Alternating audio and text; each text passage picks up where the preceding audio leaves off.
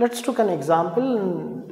Let me read the question at first. A school bag manufacturer produced 5,200 units of school bags per year. Yearly manufacturing volume is 5,200 units.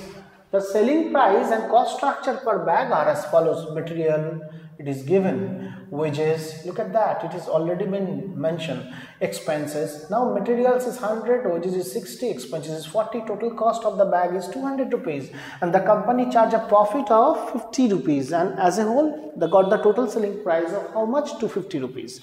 Now the question is, few other informations are also available. Such informations are raw materials are on an average in the store for 3 weeks, processing period is 2 weeks, finished goods are in stock for 1 week, credit allowed to customer, we provide the credit limit to our debtors or customer is 2 weeks, credit period allowed by suppliers from whom we collect the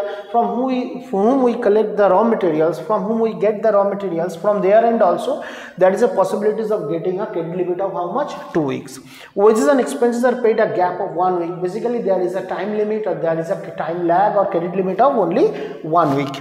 Balance of cash to be kept as rupees 10,000. It's always be whenever you are in a particular operations in your business, in that time you have to keep a certain amount of cash, always be as per contingencies, to maintain the liquidity, immediate liquidity of your business. Prepare a statement showing working capital requirement. We are going to calculate a statement of working capital requirement or a statement of working capital based on that particular question. Before starting that question, I must suggest always you should remember that there are 3 components which are very essential for calculating that working capital. Such components are, first is your output, that is the first component. Second component is time lag, as I said that, and the final components is proportional cost, that is rate per unit. That is the important part. If you multiply these 3, your volume and your giving the time lag or getting the time lag and multiplying by what is the proportional price per unit, you can easily manage to get each and every component, as I said earlier. Now looking into the question, first of all you have to settle the output. Now output is also directly related whatever time lags provided in the given question. If you look at the time lag which are available in the given question, 3 weeks, 2 weeks, 1 week, 2 weeks, again 2 weeks, 1 week, it is probably available to you on weekly basis. That means in such particular question, each and every other informations related to time lags are available on weekly basis. Then it is become very much easier for us if we calculate that working capital on weekly basis also. Now what is your first job? The output. How to establish, how to settle that output? Since all time lags are available in weekly basis, it will be easier for us if we converted that annual output into weekly output. Annual output in the sense yearly production volume is how much? 5,200 units. Then that 5,200 units you have to convert it into weekly output. How to calculate? The first note you have to write here, weekly output. How to get that? It is your annual output,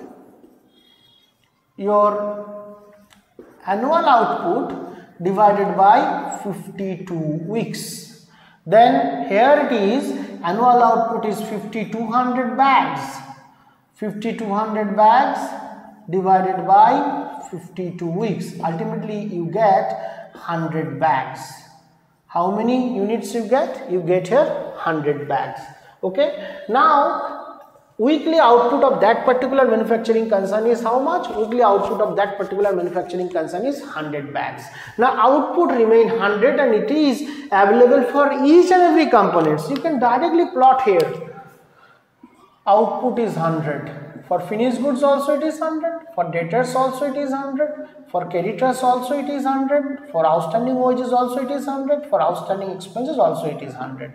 Now probably the question came into your mind, why I am not consider it for bank and cash? First of all, because bank and cash, that is readily available to us. How much? 10,000. We doesn't have to calculate bank and cash. It is available. And in case of work in progress, we are going to calculate the value of work in progress separately. I'll discuss it later part of the question. Now, except that work in progress and bank and cash, in every cases which we can directly calculate in the statement, we plot here how much? 100 is our weekly output. Second one is what? Time lag. Try to plot the time lag one after one. First, raw materials are in a store for how many weeks? 3. Then raw material should be multiplying by 3. Next, processing period for 2 weeks. As I said that work in progress I will come later on. That is why I keep it blank right now. Second, finished goods are in stock for 1 week. Then it should be multiplying by 1. Next, credit period allowed to customer. Customers are debtors. Okay, customers are debtors and it is mentioned here how many weeks? 2. Then it should be multiplying by 2. Next, credit period allowed by suppliers, 2 weeks. Our suppliers provide us a credit limit, okay, and that is how many weeks? 2. Next, it is mentioned wages and expenses are paid a gap of 1 week each. Okay, for wages is 1, for expenses or overhead it is also again I can consider it 1. Let me multiply for all, because as I repeatedly told that it is basically a multiple format of output into time lag into rate per unit. Now the final one, rate per unit, you have to cautious about at the time of plotting that rate per unit. First one is raw materials. It is clearly understandable. The raw material cost available per unit of total cost is how much? 100. It is exactly 50% of that. You multiply that 100 and make it close. Next one is what? Finished goods. Here you have to understand the logic. Finished goods means the product is already been produced. That means whatever wages and other expenses required to invest for that, required to employ for that particular product, it's already been employed. That is why when you consider finished goods, you have to consider here total cost. Since it is already been finished, you have already been employed wages and expenses along with the raw materials. Then what is the total cost? Remember again, in case of finished goods, you have to consider the total cost per unit of the product. Total cost is how much? 200. Okay. Let me plot here 200. Finally, debtors. They are our customers to whom we sold our product. Now we deal with our customer of a product at what price? Of course, selling price. Of course, selling price. Now here also, in case of getting the value of debtors, what particular rate per unit you can consider? Here you have to consider here 250. 250. Then you can remember here, like for total cost, it is applied in the stage of finished goods. Similarly, selling price, it is applied for debtors. That also you can remember. Next, bank and cash. For bank and cash, you doesn't have to think of. Bank and cash is directly provided to you. The amount of that is 10,000. It is directly available at you, 10,000. Next, follow creditors. How to get that creditors? Credit period allowed by suppliers. Creditors are basically considered as suppliers who provide us raw materials and other materials sometime. Okay, sometime other materials can be considered also. Basically, creditors means the suppliers of raw materials. Now, credit period allowed by suppliers is how many weeks? 2 weeks. Now here, in case of creditors, I must plot here 2 weeks. And what is the price of creditors? What is the price of creditors? That you have to understand. Creditors are suppliers of raw materials, as I told. Then what is the rate per unit of raw materials? 100. In case of creditors, you have to consider it 100. Outstanding wages. What is the rate per unit of wages? 60. Next, outstanding expenses. What is the rate per unit of expenses? 40. I must say here, in case of current liabilities, you have to be focused on the several cost items. Okay, once you focus on several cost items, the current liabilities become very much easier. All the components of current liabilities become very much easier, because creditors is related to raw materials, wages is directly mentioned, in fact expenses, that is also directly mentioned here. Now almost each and every components we filled up. Okay, even if we can count also, in case of raw materials, it is 100 into 100 into 3. Okay, you are getting here raw material as a 30,000. Next, you follow finished goods, 100 into 200, it is 20,000. Debtors, 100 into 2 into 250, it is 50,000. Once you multiply, you can get 50,000. Creditors, you are getting 100 into 100 into 2, it is 20,000. Next, you follow outstanding expenses, 100 into 60 into 1, you are getting it 6,000. Next, outstanding expenses, 100 into 1 into 40, you are getting here 4,000. Then almost you have count creditors, outstanding expenses, outstanding wages, bank is available to us, debtors also have count, finished goods also have count, raw materials also have count. Only work in progress part is left.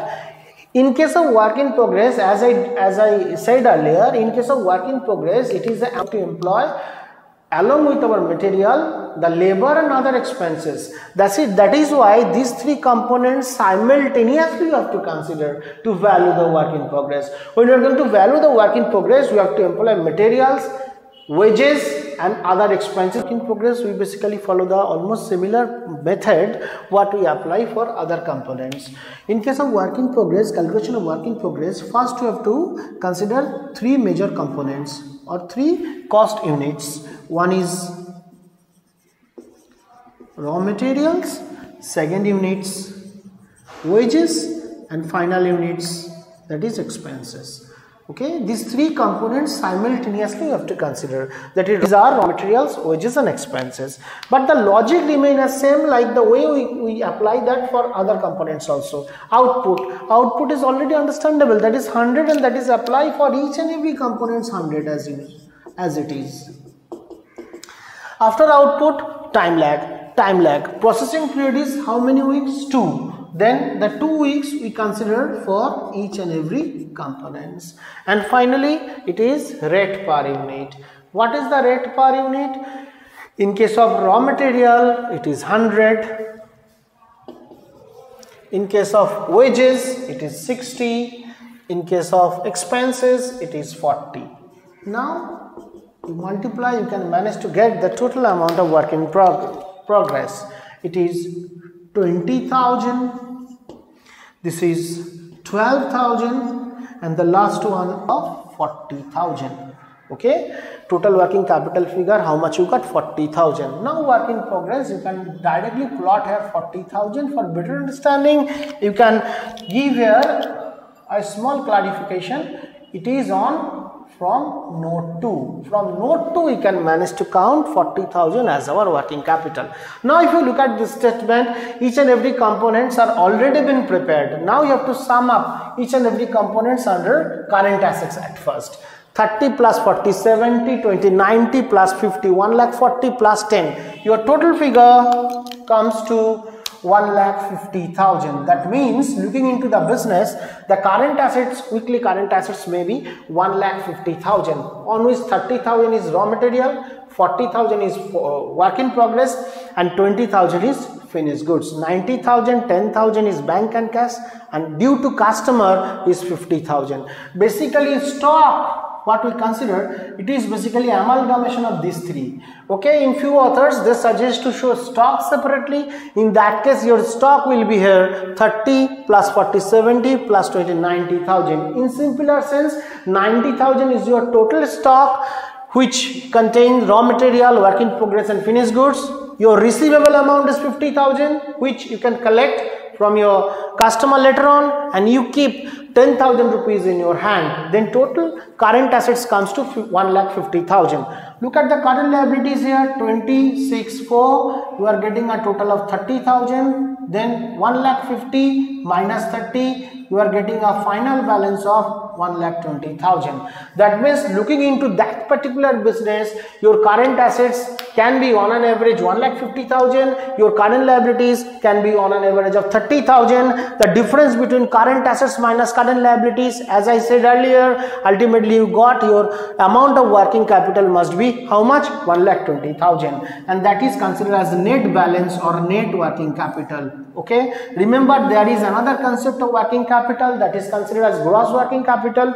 When someone is asking for gross working capital, it is basically implies only current assets. If you look at the statement, our gross working capital is 1,50,000, our net working capital is 1,20,000.